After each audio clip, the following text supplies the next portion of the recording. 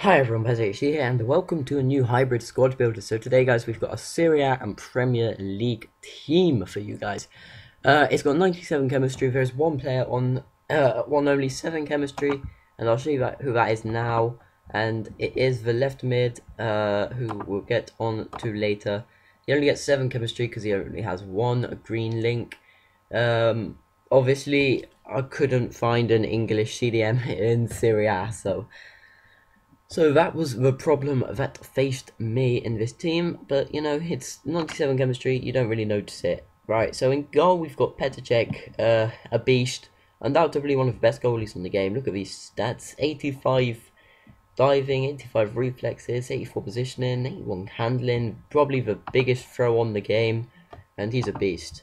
At centre back we've got Lesko. This is the only letdown in the team. He's got some great stats, but that pace, it does really let him down on the left centre back. It does have 85 heading and 82 defending.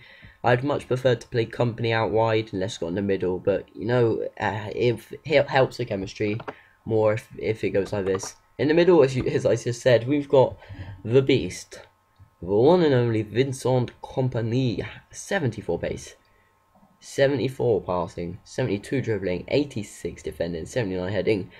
All those are complete lies, guys. It's like 90 everything. Like, his pace is unreal, his heading's unreal, his defending, he's a monster in defense.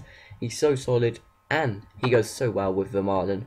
With only 70 pace, but he's got the 85 heading and 83 defending. He's a very solid player, and obviously they're gonna all link up very well with the CDMs, which we will do now. We've got this guy called Mudding Yangi, something like that. All round, pretty decent stats. Only Belgium CDM in the Serie A that I could pick up, so we went for him. And then we've got the even more monstrous Yaya Toure. What is there to say about him? He's a monster. There's nothing else to say. He's so good. Like, I didn't even think he would be as good when I bought him. I thought he might be an average player with these stats, but his strength and pace combined works so well. It's so realistic to what he plays in real life, and he's a beast. On the left, we've got this guy called Zuniga. I'm not sure how you pronounce his name, to be honest, but he's got 88 pace and 81 dribbling, so very good stats. We've also got the other guy over here from Colombia called Corando or Quadrado. I think that's how you pronounce it. 90 pace, 85 dribbling. He's a great player. And obviously, they're gonna all link up well with the beast Muriel. 91 pace, 87 dribbling, 4-star skills, 4-star weak foot. He is a beast. That is all to say about him. It's unreal how good he is. And obviously, we're gonna link up great with the two Serie A strikers. You can pick anyone you want. You could have gone for Cavani and Di Natale if you got more money. I went for Hernandez, 89 pace. Simply, I'm a bit of a pace abuser on Ultimate Team. And we went for Mikeli because he's got insane stats. Look at those 480s, 85 pace, 85 shoot, 80 passing, 86 dribbling. He's a beast up front for me.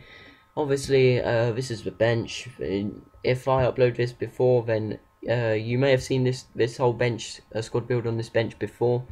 If not, then expect one for it. But, you know, I hope you enjoyed this squad builder, guys. It costed quite a lot of money, so you have to be fairly well off in Ultimate Team to afford this team. So I hope you enjoyed this episode, guys. If you did, please leave a like. Feel free to leave comments on like what you think I could do to improve these videos. If not, no worries. If you haven't subscribed already, please hit that subscribe button. It really helps. And other than that, I will see you in the next episode. Cheers.